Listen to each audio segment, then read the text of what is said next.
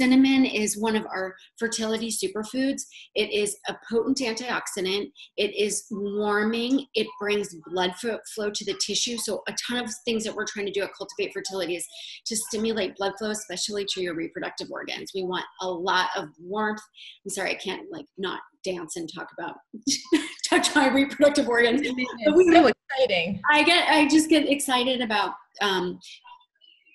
circulation increasing and it really increasing our hydration because we just feel better. If you look at a raisin versus a grape, which one looks more fertile?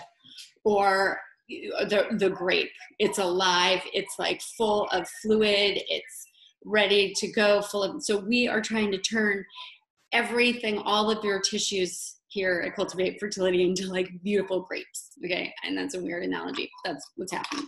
So cinnamon. That's what's happening today. That's what's happening Cinnamon, can today. I talk about that?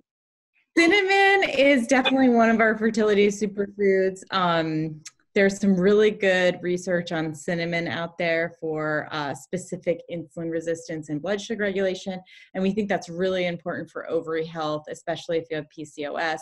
So cinnamon is in the medical research and really important for a lot of conditions. And so now a lot of people are putting it on their oatmeal in the morning and really thinking about cinnamon, but it also has this really nice, food mood connection because just the smell of it, like Hillary got very excited there when you were talking about the cinnamon, because you're feeling it and it's exciting.